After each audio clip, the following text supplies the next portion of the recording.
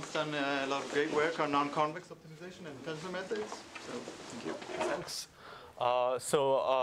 Today I'm going to talk about some recent works on provable learning of noisy OR networks. This is joint work with Sanjeev, Tengyu, and Andre, who's here. So this is based on two recent works. One has the same title and will appear in stock, and the other is still in submission. So before I tell you what are noisy OR networks, let me first explain why are we interested in learning these networks. So one idea on learning representation, one fairly traditional idea is to use latent variable models. So in latent variable models, I will assume that my data come from some model with unknown parameters. And if I manage to estimate these unknown parameters, they will tell me about the structure in my data. For example, in mixture of Gaussians, I want to learn what are the means and covariance for these Gaussians. For topic models, I want to learn for each topics, what words do we use for these topics. So it turns out for many of these simple latent variable models, we can learn that using a technique called tensor decomposition. Hereby, we can learn, what I mean is if you want to estimate the parameters with accuracy epsilon, you can do that with polynomial in problem parameter and 1 over epsilon, that many samples, and running time is also the same polynomial. So we can learn these simple models, but what happens when we try to generalize these results to slightly more complicated models, like the noisy OR networks that I'm going to define very soon? So these more complicated models are more similar to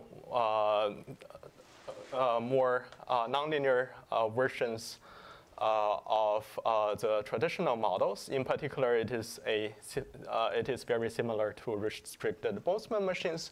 So hopefully understanding these models will tell us a bit more about why deep representations are very useful. But unfortunately, the same kind of techniques does not apply immediately. These problems turns out to be harder to learn, and there are much fewer algorithms with the same kind of guarantees. So one separation here is for all of these previous models that we know how to learn using tensor decompositions, these turn out to be linear models. And for these models that we do not know how to learn before, they are actually nonlinear. I will make this linear versus nonlinear more precise later in my talk. So in this talk, we will try to see what are some ideas we can use in order to learn these nonlinear latent variable models. So what is a noisy OR network? Well, the typical application, the intended application is for a disease symptom network. So this is a simple Bayes net. It's a simple Bayes net because the graph in the Bayes net is just a bipartite graph. On one side of the graph, we have M diseases. So these diseases will be 0, 1 variables, and they will be 1 with some fixed probability. And then on the other side of the bipartite graph, we have N symptoms. And we have an edge between the disease and the symptom if this disease have some probability of causing this symptom. So when a patient goes into the hospital, of course, what we can observe are these symptoms. We do not directly observe the diseases. So the goal of this network is that if we observe the symptoms of many patients, we would want to learn how many diseases are there, and for each of the disease, what are the subset of symptoms that this disease might cause. So more precisely, there are diseases. Each disease will be 1 with probability rho, and they are all independent. In this bipartite graph, we will have edges. An edge means the disease might cause a symptom. And the probability that the disease causes the symptom is related to the edge weight. And here we will use this particular parameterization, which is standard in the literature. It says if the patient has only one disease, the probability that this symptom does not happen is equal to e to the minus of the weight. So this is the weight is always a positive number, so this is always something between 0 and 1. And in the 1990s, people have tried to construct these disease symptom networks from expert knowledge. So one very famous data set or one very famous network that people have constructed is called the QMR-DT network. It has 570 diseases, roughly 4,000 symptoms, and roughly 45,000 edges. So I haven't explained when a patient has more than one disease, what happens, what symptoms should we observe. And that is also why this model is often called the noisy OR model. So let me explain now. So suppose the patient has these two diseases, disease 1 and 2. And maybe both of these diseases have 50% probability of causing this particular symptom. Remember, this probability is somehow related to the edge weight. So in this case, a priori, of course, there could be different probabilities of this patient having the symptom. But in the noisy OR network, the model says each disease will try to cause this symptom independently. So disease 1 will cause this symptom with probability 50%, and disease 2 will cause the same symptom with probability 50%. And we will observe this symptom if at least one of the diseases have caused the symptom. And of course, then it's easy to compute that the probability that we observe the symptom is just 75%. And this is called noisy OR because the noisy part refers to each disease causing these symptoms randomly. And the OR part means once we have the diseases caused by once we have the symptoms caused by all the diseases, the final observation is a union or an OR of all of these symptoms. We can, of course, formalize this even when you have, even when the patient have more than two diseases, and we can write the conditional probability of not having a symptom fairly succinctly as a product of these exponential functions. So for these models, what we can do is in the first work, we give a polynomial time algorithm that can recover this W, the edge weights between diseases and symptoms, with relative error rho times square root m in L2 error in each column. Remember, we formalize this matrix W in the sense that each column corresponds to a disease. So what this is saying is for each disease, we can fairly accurately recover all the symptoms that it will cause. And in order to interpret this, let's first recall that rho is the probability that the patient have one particular disease. So we should expect rho to be something small. We usually expect rho to be a constant over m. If rho is anything larger than that, then the patient has a super constant number of diseases, and that's very unfortunate.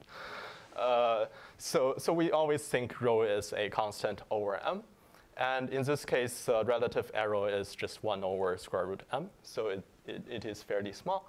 And also in this first result, we don't have any requirement on the structure of the disease symptom network. It doesn't have to be very sparse or have some special properties.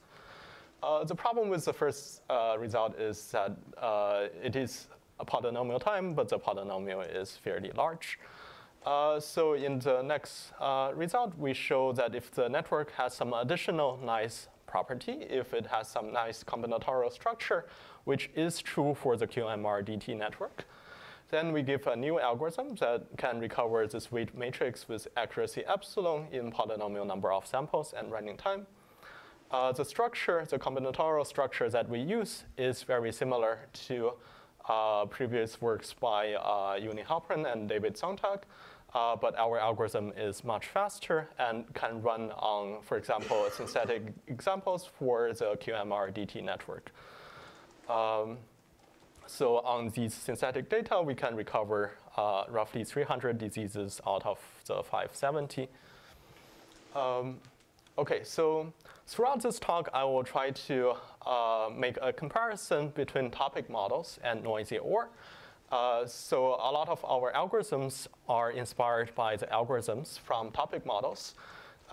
So I will explain what are those algorithms and what do we need to do in order to apply similar algorithms to the noisy OR model. So let's first quickly recap that in a topic model, we want to learn the topics from a lot of documents. So a topic is just a distribution over words. Similarly, in the noisy OR model, a disease is like a topic, and a symptom is like a word. And here, a disease is just defined to be a set of symptoms. And of course, in topic models, we allow a document to have multiple topics. And in that case, the words in this document will just come from a mixture distribution. In the noisy OR model, we also allow a patient to have multiple diseases. In that case, the symptoms are from the union of symptoms. The goal of topic model is, given a lot of documents, we want to automatically find all of these topics. And the goal of noisy OR network is, if we observe the symptoms of a lot of patients, we would like to find out this graph structure. We want to find for each disease what symptoms will this disease cause.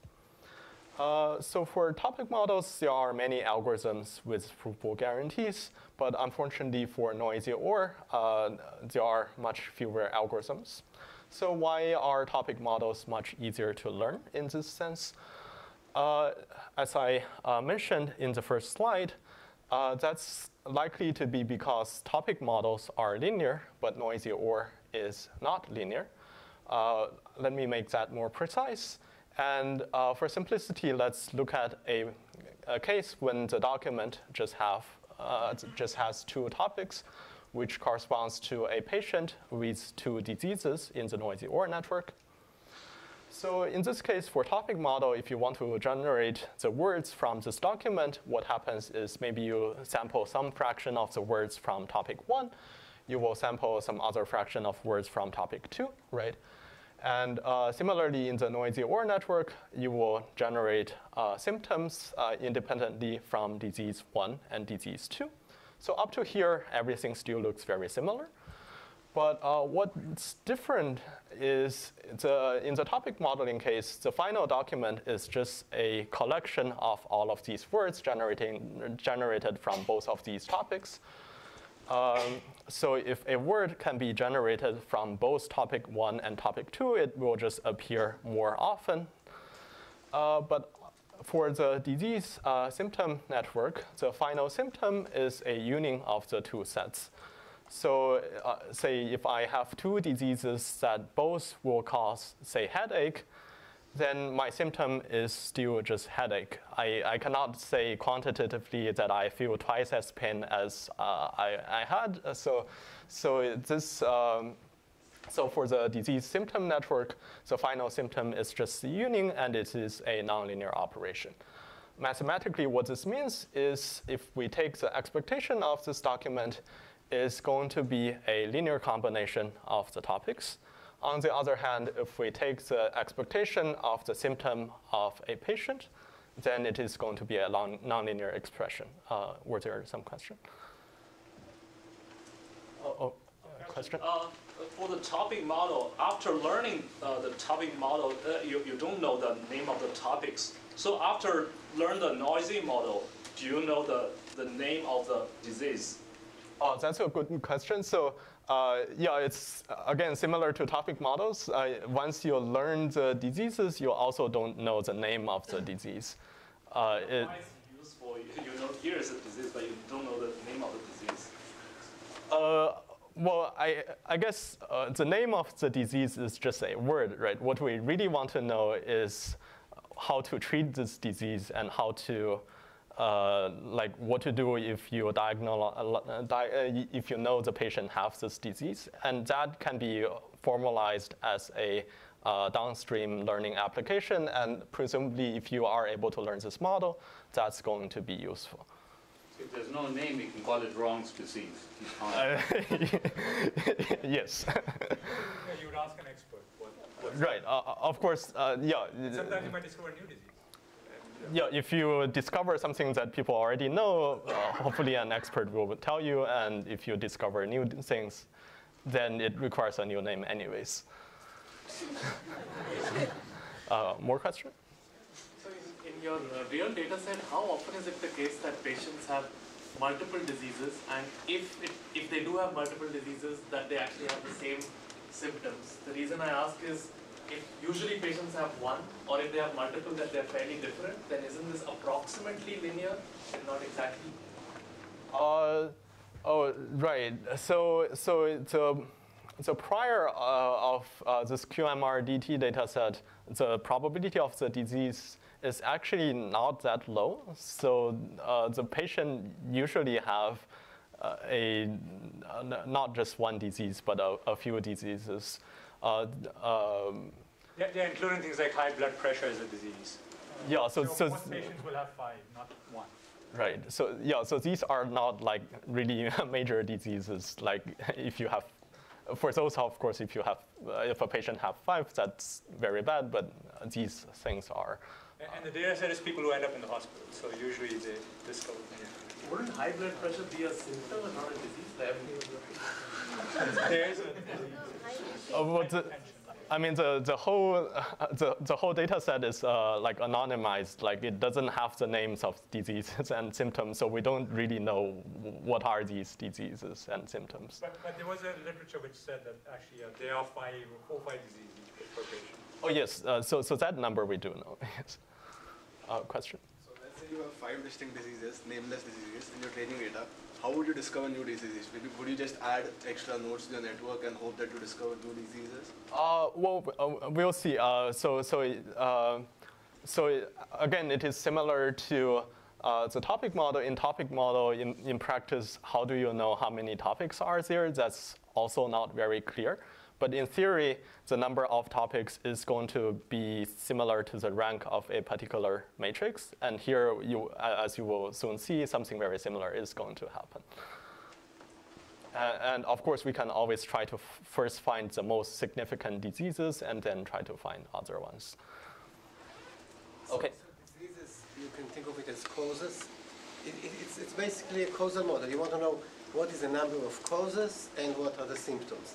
Yes. Causes rather than diseases. Right. Yeah, so... That's right. It has this model has a whole history. Yeah, exactly. Causal. Yeah, so how do we learn these nonlinear models? Well, a natural idea is, since I know how to learn these linear models, maybe in order to learn these nonlinear models, we will just try to find a way to linearize the model. So how do I linearize the model?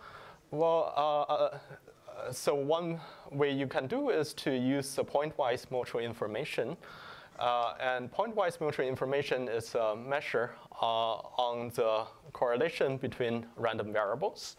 Here we define a PMI matrix. The ij's entry will be just the pointwise mutual information between not having disease I and not having disease J.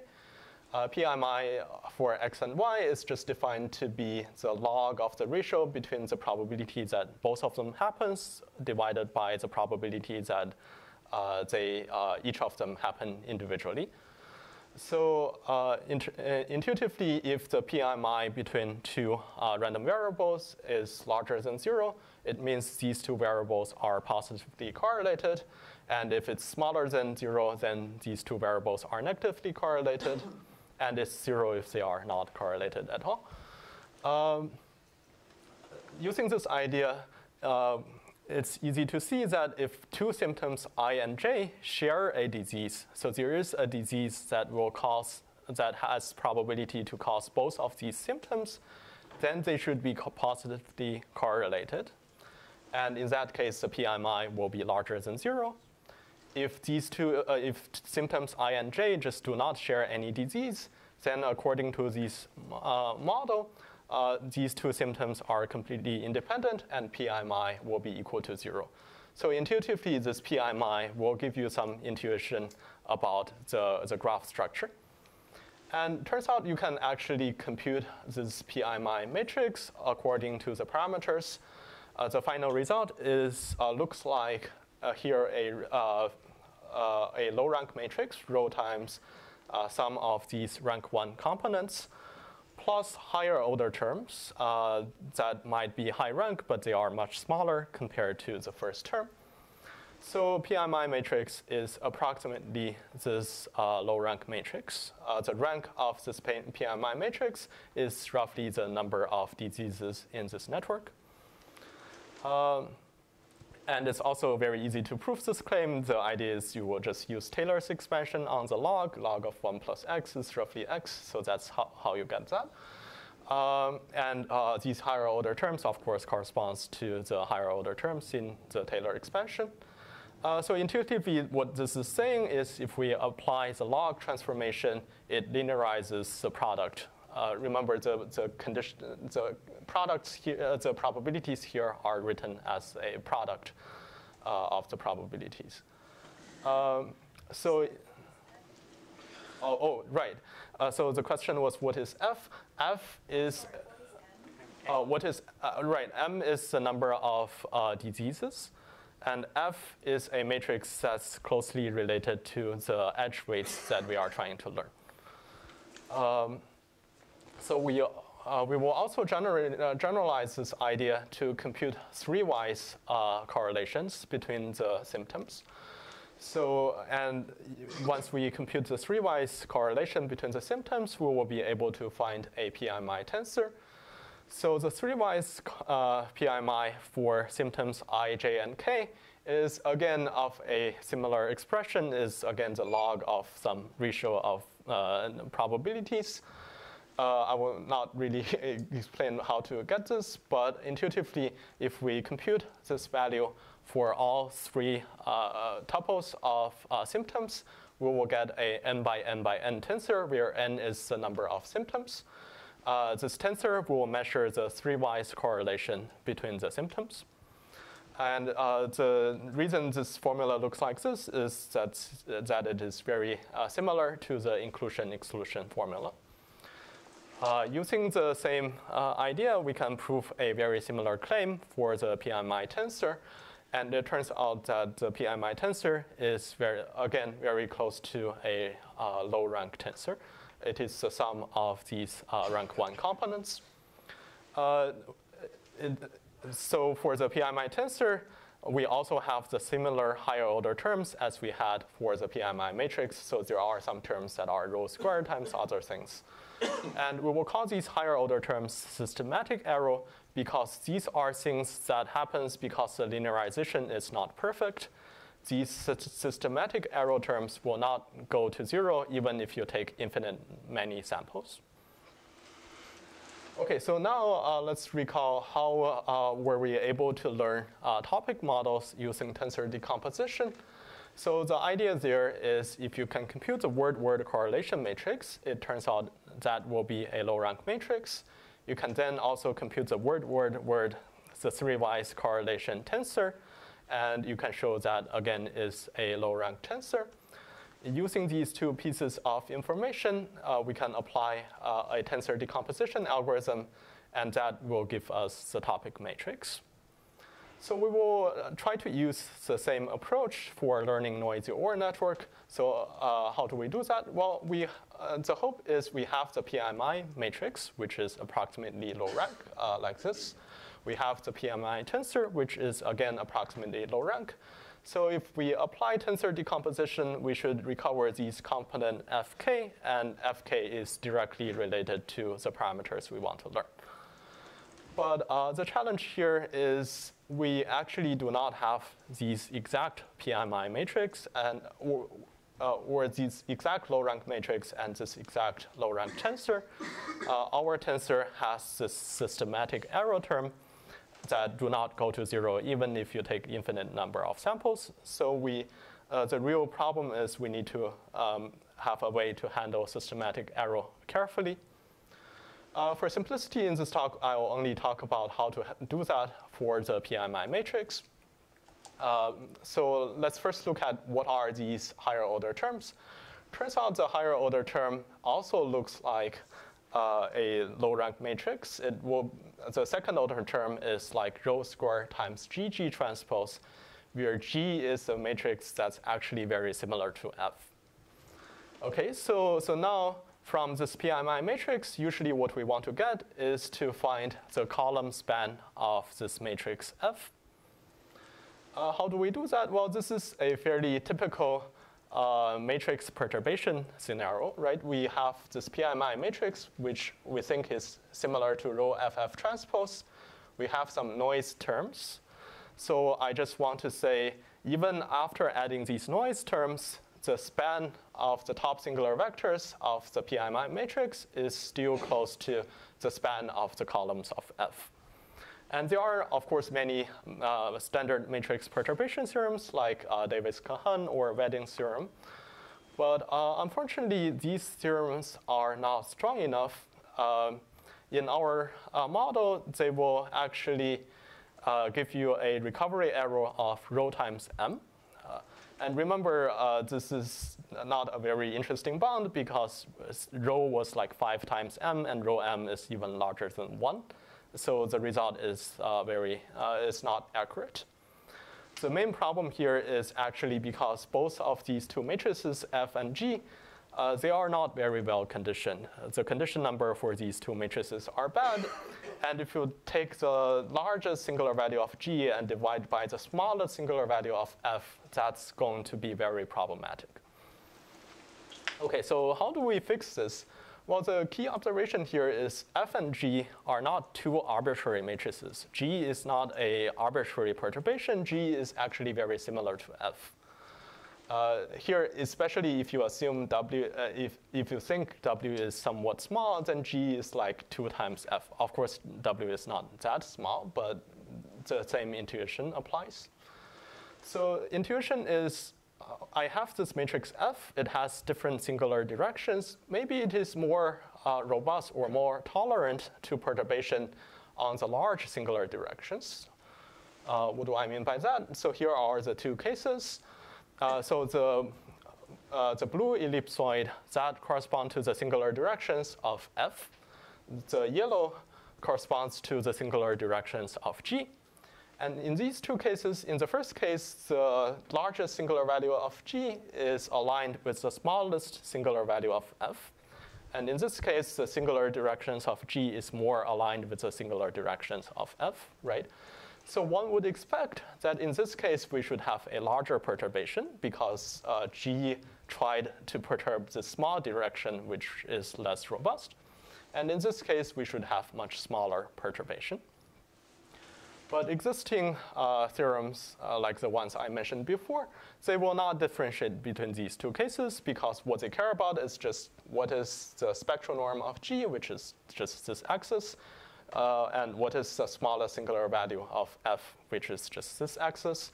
So traditional theorems will not work here, and we need a new matrix perturbation lemma. So what we are able to prove is that the recovery error, the matrix perturbation is bounded by rho times this ratio here, which we define to be tau. So what is this ratio? Well, it turns out if you forget about FF transpose here, then the denominator is just the sigma min of FF transpose. So that recovers the previous bounds, but now we are adding FF transpose. What that allows us to do is to say, in the directions where F is large, we can allow G to also be large. It turns out this will significantly reduce this parameter tau. For QMRDT, this tau is smaller than 6, as opposed to a few hundred for the previous case. And under some probabilistic assumptions on the disease symptom network, we can show this is provably a small constant independent of the dimension of the model. So using this idea, we can show that even if you just look at the PMI matrix, it suffices to get a good approximation for the span of F. This is not done yet because we need to generalize this idea to asymmetric matrices and even to tensors, but this is done in paper, but I will not talk about it for this talk. Okay, just a very quick summary. In the first part, the idea is we can use nonlinear transformations like PMI to approximately linearize this kind of a log linear model. And then this will introduce some systematic bias, but we can use better matrix or tensor perturbation results to handle these systematic errors. The challenge here is in order to estimate the PMI tensor, you actually need a lot of samples. And it's more than what we can even simulate, let alone what real data will have. So in the next part, I will just briefly talk about how to use structure of the disease symptom graph to get a faster algorithm. So this faster algorithm is again inspired by some works of topic models. So this is based on the idea of anchor words. So again, we compare topic models and noisy OR networks. In this matrix, the rows correspond to words or symptoms. The columns corresponds to topics or diseases. And we will say a symptom is an anchor symptom if it appears in only one disease. So this symptom is specific to one disease. It will not be caused by any other disease. Similarly, of course, an anchor word is just a word that appears in only one topic. As an example, this second row here corresponds to an anchor symptom or an anchor word because it has only one non-zero entry. The last row here is not an anchor symptom or anchor word because it has two non-zero entries. So for topic models, we know there are very efficient algorithms that can learn the topic models if all the topics have anchor words. So it's natural to think maybe we can use the same idea to learn the noisy OR networks because we also have the PMI matrix, which is a linearized version. Unfortunately, for QMRDT, not all diseases have anchor symptoms. So applying this algorithm immediately will not work for QMRDT. So what can we hope for? The graph structure might look like this. And you can see here are two anchor symptoms, and there are two corresponding diseases. And there are these diseases that do not have any anchor symptoms. So the idea is, OK, maybe these diseases already have anchor symptoms. Maybe we can learn them first, and then we can remove them. What happens if we do that? Well, if we remove those two diseases, these two symptoms, which were not anchor before, now they become anchor symptoms. And now all the remaining diseases actually have anchor symptoms. So of course, this is just a very simple example. In general, we can repeat this procedure t times and think of t as a small constant. T is close to 7 suffices for the QMRDT data set. T equals to 7 actually suffices for something stronger that I define here. So it actually, we do not only guarantee that each disease have one anchor symptom, we actually guarantee that in this recursive procedure, each disease will have at least two anchor symptoms. So this is also the same assumption that's made by previous work. The previous works, the first work gives an algorithm to learn the model if the graph structure is known. If I know where there's an edge and where there's no edge. In the second work, this is relaxed, but the graph needs to satisfy a different condition called quartet learnable. Our result gives a faster algorithm compared to these two works. But unfortunately, for all these three works, the sample complexity depend exponentially on t. So the only thing we can hope for is maybe you can learn the diseases in the first few layers. unless you have very large number of patients, it will be hard to learn a large number of layers. So what's our algorithm? We actually reduce the noisy OR problem to a symmetric non-active matrix factorization problem. Recall the PMI matrix is close to this low rank matrix, rho times FF transpose. And F is a non-negative matrix because its entries are 1 minus e to the minus wk, and w is a non-negative matrix itself.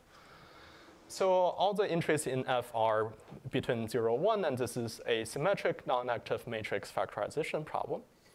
Similar to before, we need to worry about the higher order terms, but in this talk, I'm going to ignore that and say we focus on the exact non-negative matrix factorization problem.